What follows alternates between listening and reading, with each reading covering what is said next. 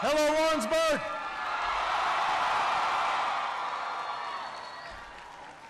Hello, Mules. Hello, Jennies. Well, I know it's hot. That's why I took off my jacket. If you've still got yours on, feel free to take it off. It is great to be back in Missouri. It's great to be back in the Midwest. It's great to be here at UCM. I want to thank your outstanding president, Dr. Chuck Ambrose, for having me here today. Give Brian a big round of applause for the introduction. You've got your outstanding governor, Jay Nixon, in the house. Your mayor, Charlie Rutt, is here. And I brought a special guest with me who is celebrating her birthday today, your Senator Claire McCaskill.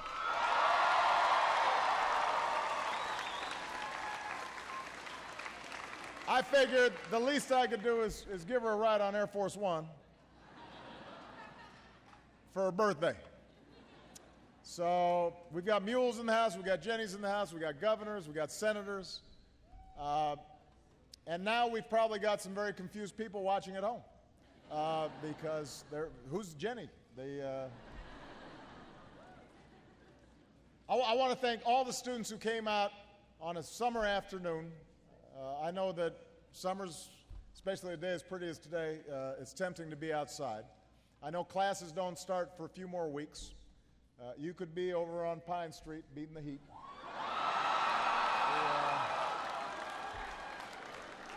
Now that I think about it, it may be good that you're here instead of getting into trouble. I've just come from Knox College in Galesburg, Illinois, where I gave a pretty long speech on the economy. I will not repeat the whole thing here. But what I did want to talk about today is what I've talked about when I gave my first big speech as a senator 8 years ago. And that's where we as a country need to go to give every American a chance to get ahead in the 21st century. And UCM understands how important that is.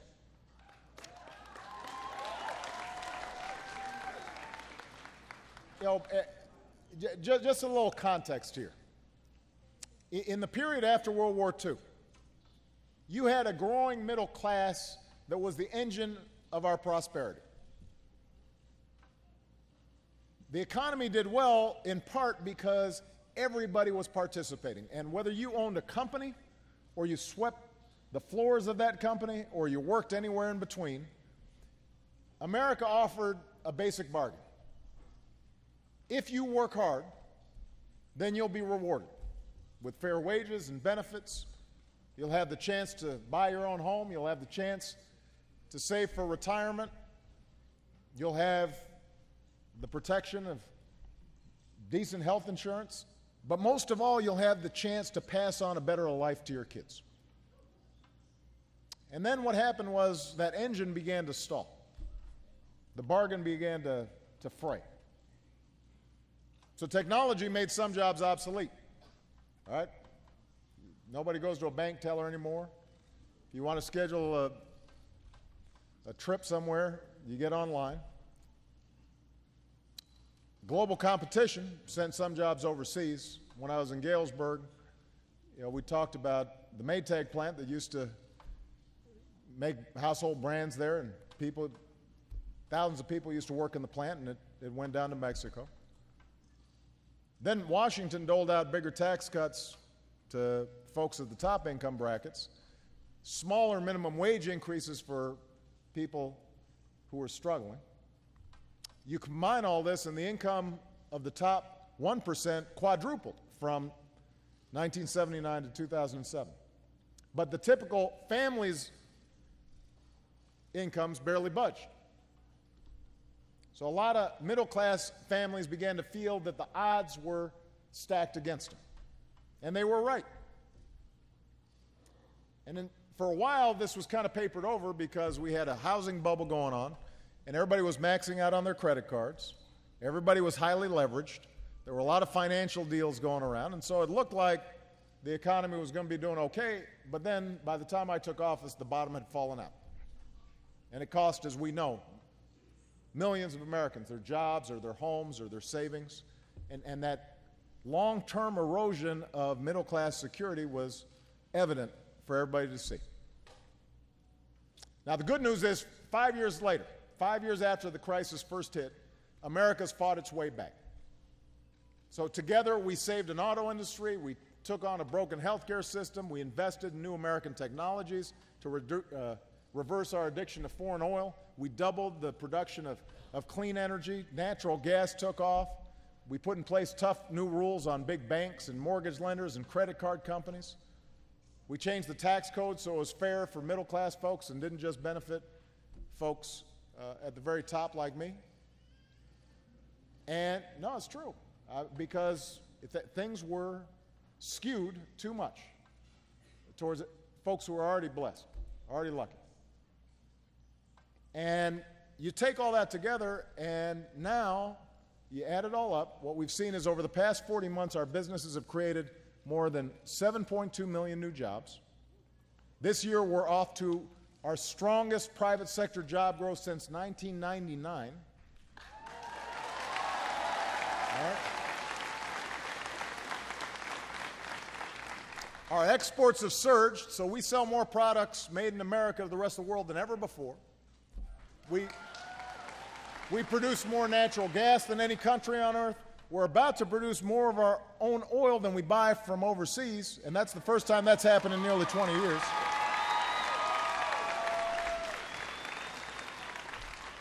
The cost of health care is growing at its slowest rate in 50 years, so we're slowing the growth of health care costs. And our deficits are falling at the fastest rate in 60 years. Deficits have been cut by almost half from the time I took office.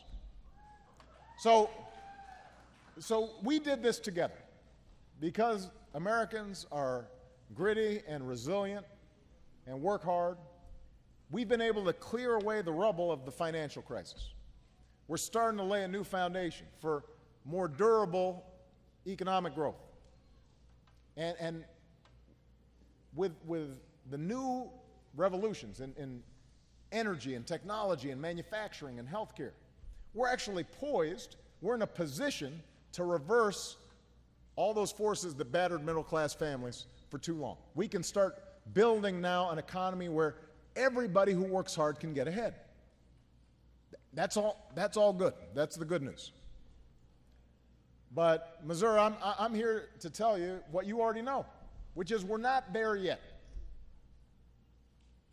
In some ways, the trends that have been building for decades, this winner-take-all economy where a few do better and better, but everybody else just treads water, all those trends were made worse by the recession. And reversing these trends has to be Washington's #1 priority. It has to be Washington's #1 priority.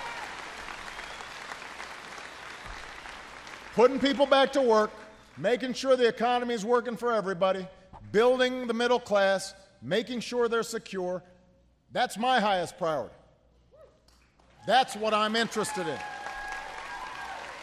Because when the economy is working for middle class families, it solves an awful lot of other problems. Now the poor start having ladders of opportunity they can climb into if they work hard. A lot of the social tensions are reduced because everybody's feeling pretty good. Now, unfortunately, over the past couple of years in particular, Washington hasn't just ignored this problem, they've actually made it worse. And you know, I am interested in working with everybody, and there are a bunch of not just Democrats but also Republicans who recognize that Washington's not working. But we've also seen a group of folks, particularly in the House, a group of Republicans in Congress, that they suggested they wouldn't vote to pay the bills that Congress had already rung up, and that fiasco harmed a fragile recovery back in 2011. We've got a growing number of Republican senators who are trying to get things done with their Democratic counterparts, just passed an immigration bill that economists say is going to boost our economy by more than $1 trillion.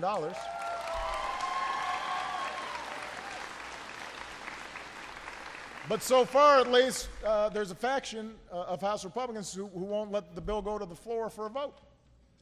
And if you ask them, well, okay, well, what's your economic agenda for the middle class? How are we going to grow our economy so everybody prospers? They'll start talking about how to control government spending, although, as I said, government spending has actually gone down, and the deficits are going down. Or they'll talk about Obamacare. You know, the whole idea that somehow if we don't provide health insurance to 50 million Americans, that's going to improve the economy. Never mind the fact that, you know, our jobs growth is a lot faster now than it was during the last recovery when Obamacare wasn't around. So we've got some basic challenges that we're just going to have to meet. We've cut our deficit. We're creating jobs at nearly twice the pace. We are providing health care for Americans that need it. But we now have to get back and focus on what's important. An endless parade of distractions and political posturing and phony scandals can't get in the way of what we need to do. And I'm here to say it's got to stop. We've got to focus on jobs and the economy and helping middle-class families get ahead. And if we do that, we're going to solve a whole lot of problems. And as we're thinking about these issues, we can't get involved in short-term thinking. We can't have all the same old debates. That's not what the moment requires. We've got to focus on the core economic issues that matter to you. And as Washington is now preparing for another debate about the budget, the stakes could not be higher.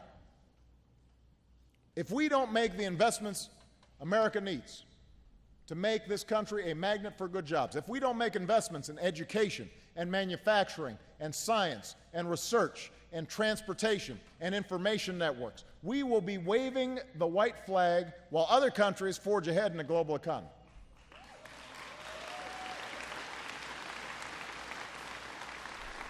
If we just stand by and do nothing, we're saying it's okay for middle-class folks to keep taking it on the chin. And I don't think it's okay. And that's why I came here to Warrensburg today. I need you involved in this debate to remind Washington what's at stake. And over the next several weeks, in towns just like this one, I'm going to lay out my ideas for how we build on the cornerstones of what it means to be middle class, what it takes to work your way into the middle class. A good job with good wages in durable, growing industries. A good education for our kids and our workers. A home to call your own. Affordable health care that's there for you when you or your family members get sick. A secure retirement, even if you're not rich.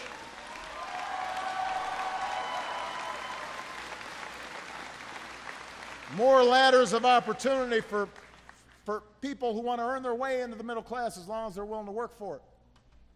And what we need is not a 3-month plan or even a 3-year plan. We need a long-term plan based on steady, persistent effort to reverse the forces that have conspired against middle-class families for decades. And I am confident, I know there are members of both parties who understand what's at stake. So I welcome ideas from anybody across the political spectrum. But I'm not going to allow gridlock or inaction or willful indifference to get in this country's way. We've got to get moving.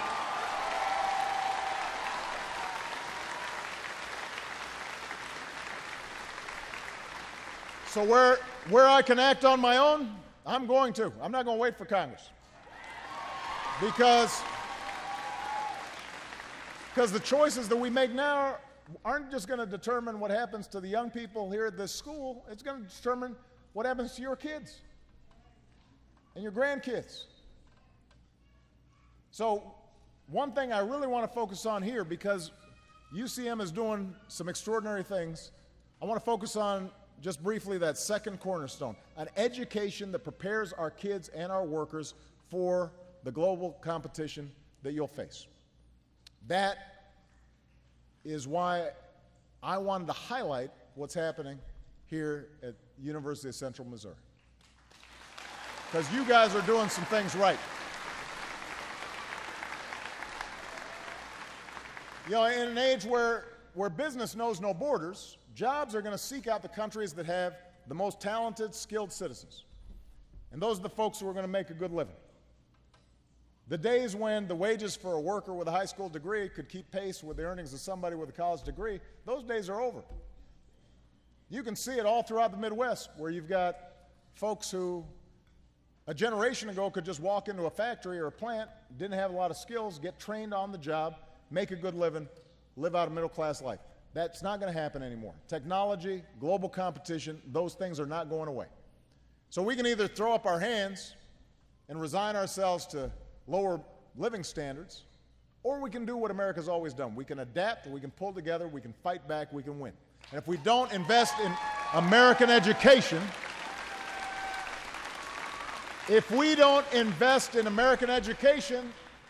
then we're going to put our kids, our workers, our countries, our businesses at a competitive disadvantage. Because if you think education's expensive, you should see how much ignorance is going to cost in the 21st century. It's going to be expensive.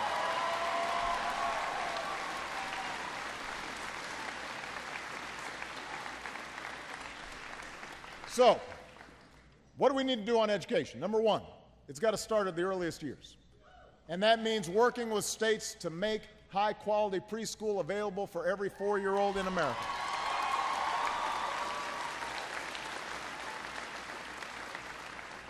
Every study shows this is a smart investment.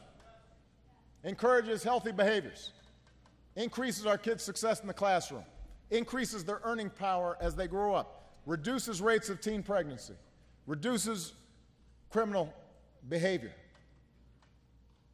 It's really important, and any working parent will tell you that knowing your kid is in a safe place to learn is a big relief, so it's also important for the parents. Now this idea of early childhood education, it shouldn't be partisan.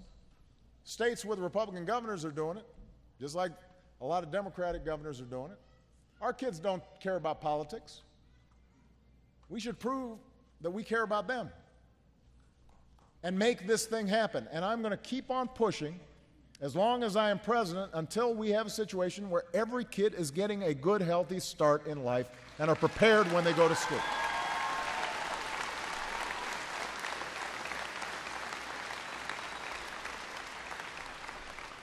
We're going to take action on proven ideas to upgrade our schools that don't require Congress. So, for example, last month I announced a goal of connecting 99% of America's students to high-speed internet within 5 years. We're going ahead and taking the steps for that to happen right now. Now, some of you may have gone to schools where you had internet in every classroom, but a lot of schools right now, they've got maybe a computer lab, but if you go in the classroom, kids, they don't have it. In America, in this country, every child at every desk should have access to the entire world's information, and every teacher should have the cutting-edge technology to help their kids succeed and learn. We're going to make that happen.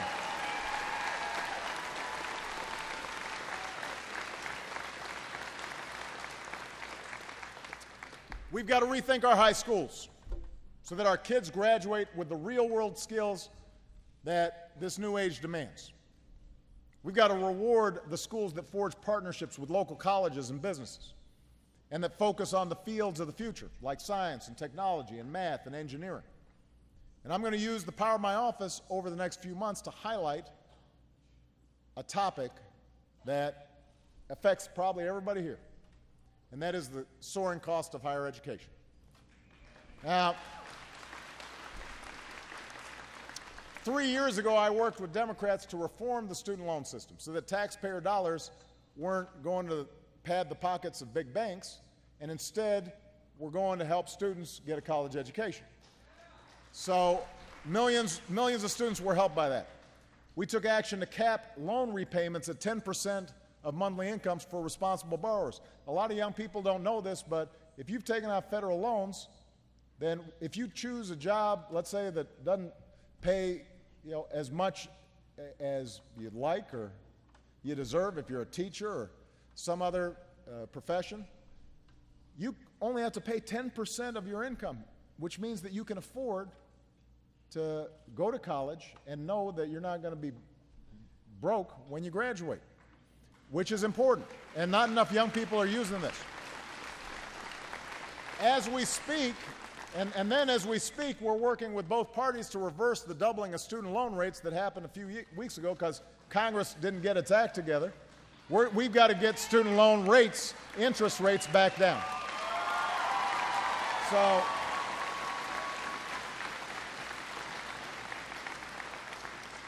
So these are all good steps, but here's the problem.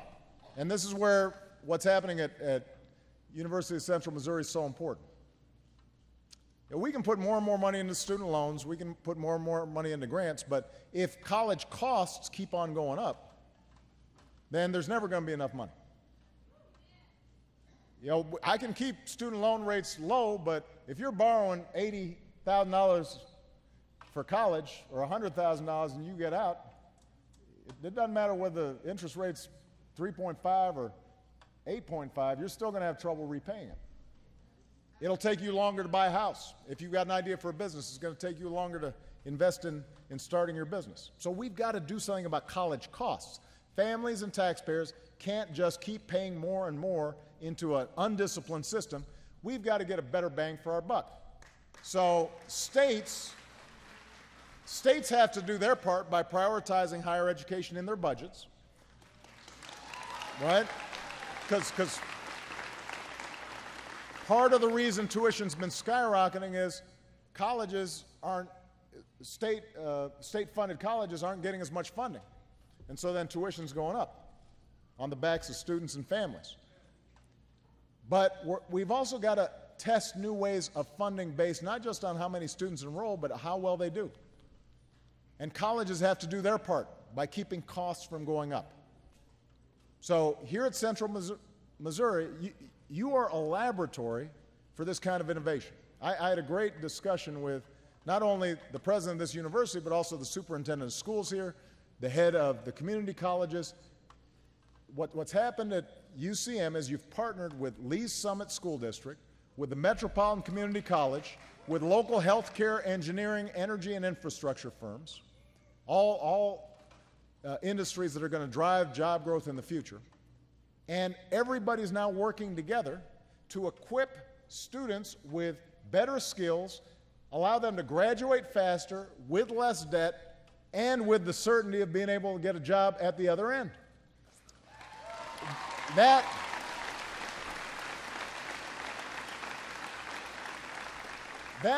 a recipe for success over the long term. So we've got students at Summit Technology Academy. There we go. Those students, they're beginning to accrue credits towards an associate's degree while they're still in high school, which means they can come here to earn a bachelor's degree in 2 years and graduate debt-free.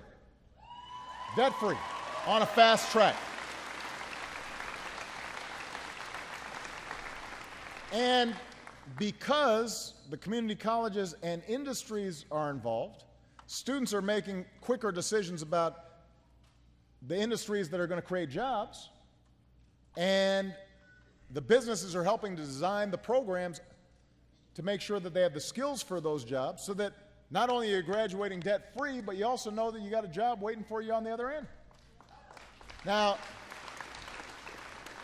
that is exactly the kind of innovation we need when it comes to college costs. That's what's happening right here in Warrensburg. And I want the entire country to notice it. And I want other colleges to take a look at what's being done here.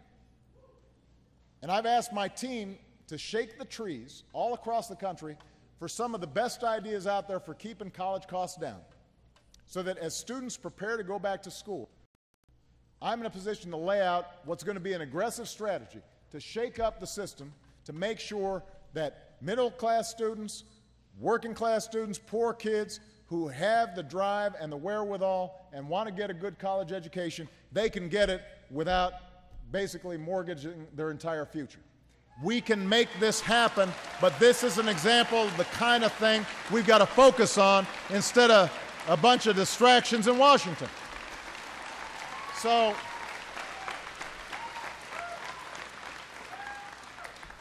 tackling college costs, creating more good jobs, establishing a better bargain for middle-class families, and everybody trying to work to join into it. An economy that grows not from the top down, but from the middle out. That's not just what I'm going to focus on for the next few months. That's what I'm going to be focused on for the remainder of my presidency. And I'm going to take these plans all across the country, and I'm going to ask folks for help because, frankly, sometimes I just can't wait for Congress. It just takes them a long time to decide on stuff. So we're going to reach out to CEOs, and we're going to reach out to workers, and we're going to reach out to college presidents, and we're going to reach out to students. We'll talk to Democrats and independents, and yes, I will be asking Republicans to get involved because this has to be our core project for the next decade. I want to lay out my ideas to give the middle class a better shot in the 21st century. And look, I want Republicans to lay out their ideas. If they've got a better idea to bring down college costs that we haven't thought of, let's hear them. I'm ready to go. If they've got a better plan to make sure that every American knows the security of affordable health care, then please share it with the class. Raise your hand. Well,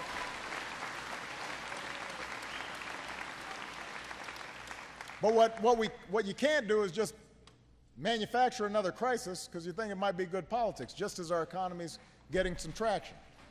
What you can't do is shut down our government just because I'm for opening the government. You can't threaten not to pay the bills this country racked up or to cut investments in education and science and basic research that are going to help us grow. You know, if we're going to manage deficits and debt, let's do it in a sensible way. We can do this if we work together.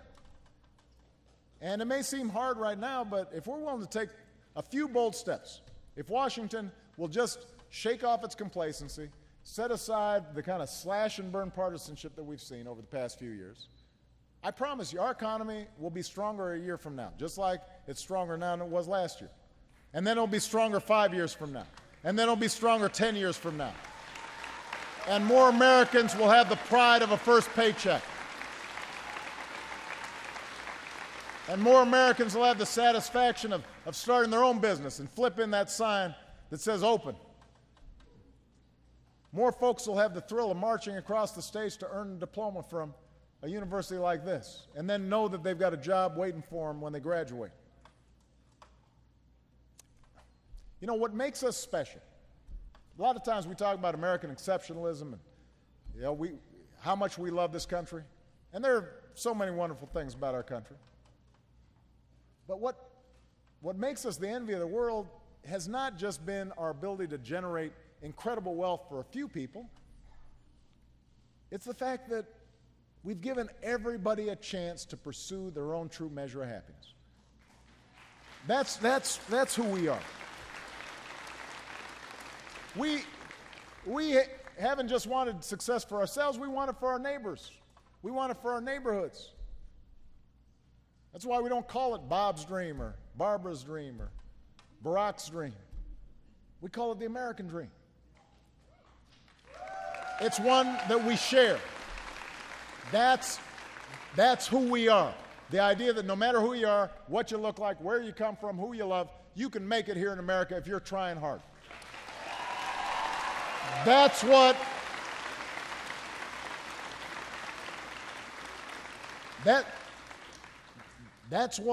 a college education can be all about. That's what inspires your president. That's what inspires the faculty.